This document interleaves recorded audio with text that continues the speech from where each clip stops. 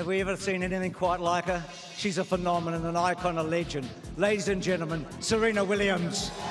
Serena Williams has been the name on every tennis fan's lips for a long time, and time after time has shown the world that she is the best female tennis player of this generation. In fact, one could argue that she is one of the top female athletes in all sports. She would undoubtedly perform amazing feats with a soccer ball if you gave it to her. Serena Williams is a well-respected player in the tennis community, as everybody knows the Williams sisters' story. They are one of the most talked about families among fans and players alike. Players retired and still playing always have something to say about the tennis great Serena Williams, as she draws most of the attention. Most see her more as a GOAT, surpassing the legend status. Let's kick things off by starting with her sister, Venus. These two were a threat to the doubles tennis community, hence they could be regarded as one of the greatest ever female doubles matchups, winning 14 Grand Slams and 22 titles in total. The duo was referred to as the Williams sisters. They didn't have any catchy names like that of Anna Kournikova and Martina Higgins, who referred to themselves as the Spice Girls of tennis. There has always been no feeling of hatred between the two sisters, despite coming up against each other many times on their singles journey. The two have played against each other professionally 31 times between 1998 to 2020. Most times, Serena has emerged as the winner against her elder sister with a total of 19 victories. Their first professional matchup was in the second round of the 1998 Australian Open, which Venus won. Venus and Serena are very different in their styles of play and can be considered as two sides of the same coin when it comes to their style of play. They are like the yin-yang of tennis, with Venus labelled as a passive player while Serena is referred to as aggressive. This made them the perfect combination for a double team, with the sisters being able to complement each other in their game. We make each other better, and we bring out the best when we play each other, and it's what we do, so.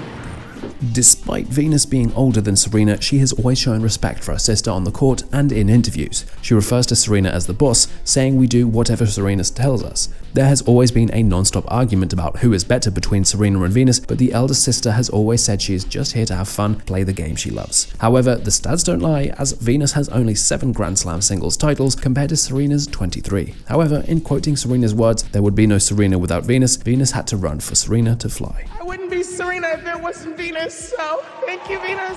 Maria Sharapova is one player that has been able to get under Serena's skin. There is no feeling of love shared between these two players, and it is obvious they clearly don't like each other. Serena and Maria's rivalry was so lopsided that it should not be described as a rivalry at all, but rather as a beef. These two players have been at odds both on and off the court. Serena was a constant thorn in the Russian's flesh. Maria's popularity in tennis peaked at the time when Serena was at her prime. Their first matchup was at the round of 16 of the Miami Open, which Serena won comfortably 6-4, 6-3. However, Maria then went on to a 2-match winning streak against Serena, eliminating her in Wimbledon and WTA finals in 2004. Shockingly, these are the only victories Maria has recorded in open play against Serena. The other was a walkover at the 2018 French Open, as Serena pulled out the competition before their matchup due to injury. Right now I can't actually serve, so it's kind of hard to play when I can't physically serve. The pair have come up against each other 22 times on their tour, Wimbledon and WTA finals in 200A, emerging victorious 20 times to Maria's 2. Talk about mismatched rivalry. Despite Serena's dominance over Maria, the Russian has always been able to push Serena's buttons.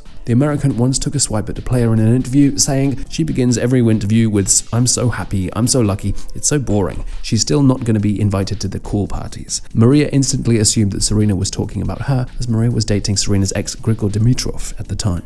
Serena later publicly apologized to Maria, thus confirming people's thoughts that her initial statement was about Maria. The Russian did respond saying, "I have a tremendous amount of respect for Serena, it's nothing personal." You know, honestly, I have a tremendous amount of respect for Serena and what she's achieved on the court. You can never take anything away from that.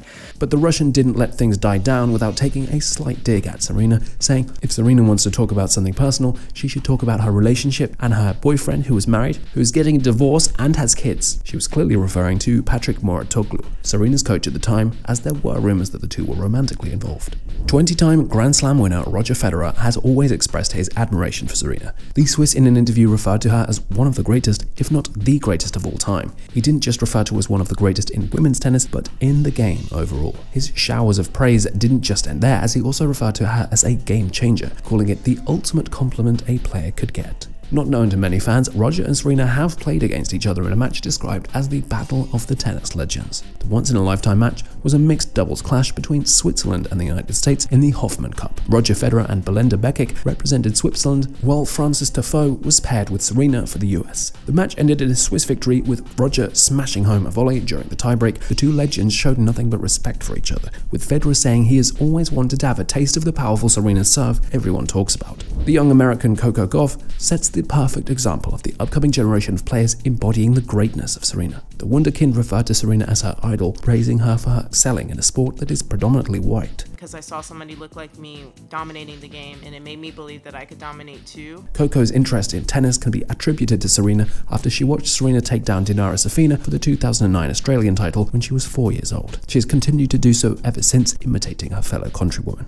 The level of admiration Coco has for Serena is clear for all to see, as she doesn't shy away from saying good things about her. It's just the way she carries herself. She never puts herself down. I love how she always elevates herself. She also added that Serena taught herself not to settle for less, which is something that is vital for a young black woman coming up in the tennis scene. Once referred to as the Queen of the Court before being dethroned by Serena, the German Steffi Graf was the highest Grand Slam title winner in the Open era with her 22 Grand Slam victories. That all ended at the 2017 Australian Open when Serena defeated Venus in a 6-4, 6-4 victory to earn her 23rd major Grand Slam, thereby surpassing Graf. Steffi has always shown support for Serena from time to time, as she still keeps herself updated with the sport. When Serena equaled Steffi's record at the 2016 Wimbledon, she received lots of praise from the German. Graf took to her Facebook to pay her respect to the American, describing Serena as a gift to the sport. She wrote on her Facebook, "What an incredible performance by Serena at Wimbledon. What a gift to all sport fans who get to continue to watch her add to an already amazing career." To have a career and play at the level that she's been playing is pretty unbelievable. I have so much respect. Serena's career has been nothing but amazing, and it feels so good when one legend recognizes another.